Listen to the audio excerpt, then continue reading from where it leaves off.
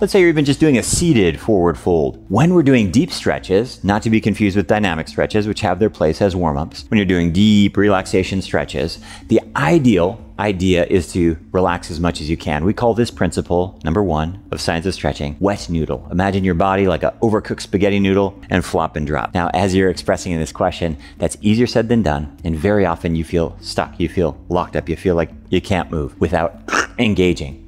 If that's the case, back off of the pose. Why is engaging bad? It slows down your progress. Here's a way to think about it. If you went to the gym, let's come back to our bicep curls example, and instead of engaging your biceps as you did your curl, you took a really light weight and just flopped around. Would it work? Yeah, it would work. Would it work as well? No, it wouldn't. You understand that. So the opposite is true for flexibility. Instead of focusing on those muscle fiber sarcomere contractions, we want to focus on relaxation when we're training flexibility. With that in mind, backing out of the pose, a gentler stretch with more relaxed will usually give you better results.